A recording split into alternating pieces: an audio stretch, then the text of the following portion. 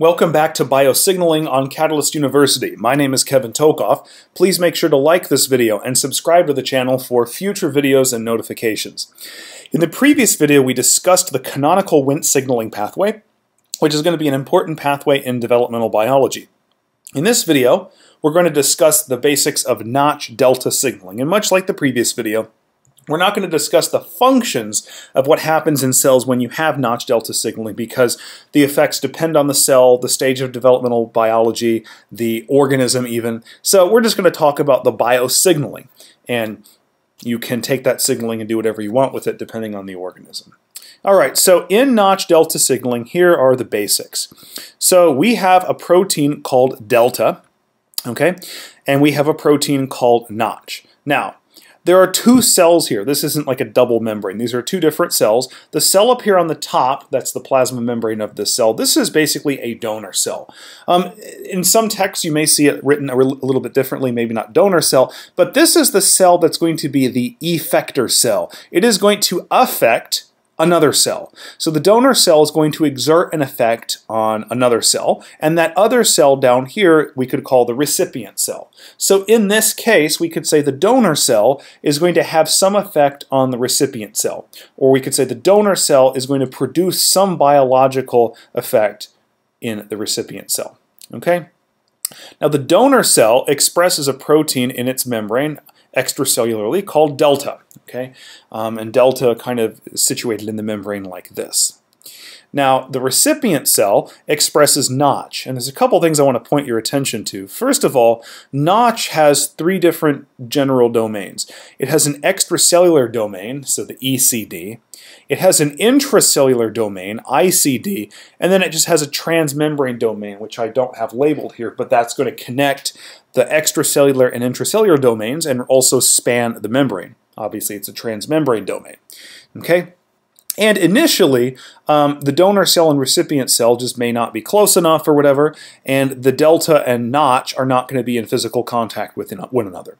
But eventually, that donor and recipient cell, or cells, they're going to make physical contact, and really what that means is the delta protein from the donor cell and the Notch extracellular domain of the recipient cell, those proteins are going to come in contact. Now, if you think back to what you've probably learned over and over again in biochemistry with proteins and maybe in cell biology, when two proteins come in contact with one another, it induces conformational changes in both proteins.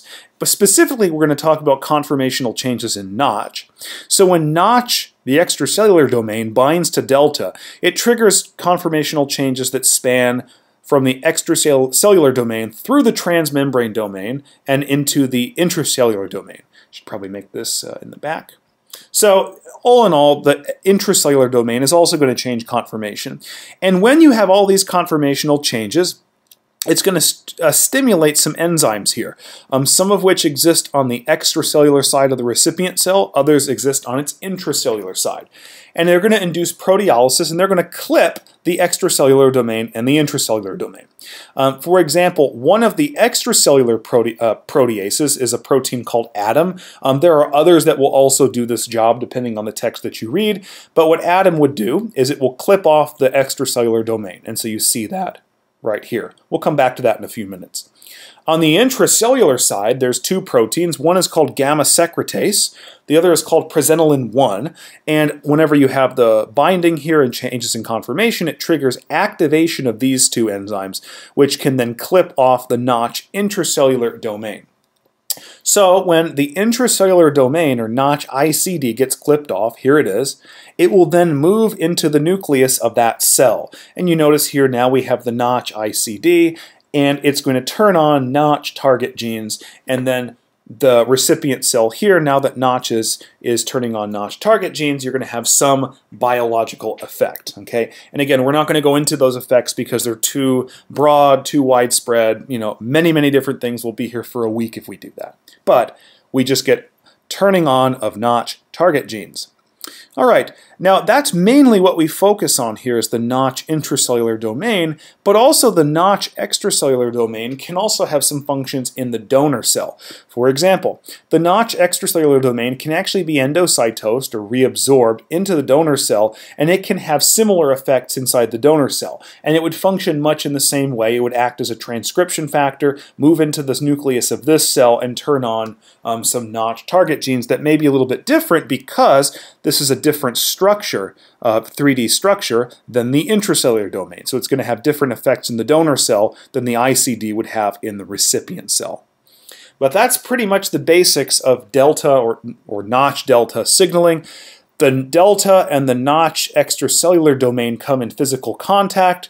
This triggers conformational changes which activate both extracellular proteases such as ADAM and intracellular proteases such as gamma secretase and presenilin-1, and that triggers the clipping of the Notch extracellular domain, which will go and be reabsorbed or endocytosed into the donor cell, and it can have some effects there. But probably the more important thing for you is that the Notch intracellular domain will then move into the nucleus of the recipient cell and turn on Notch target genes, which will have some biological effect. All right, so again, that's the basis of Notch delta signaling. I hope you enjoyed the video and learned a lot. Please make sure to like this video and subscribe to my channel for future videos and notifications. In the next video, we're going to discuss the same kind of thing, some of the basics of TGF-beta signaling. So make sure to join us there. But please make sure to like this video and subscribe. See you in the next video. Thank you.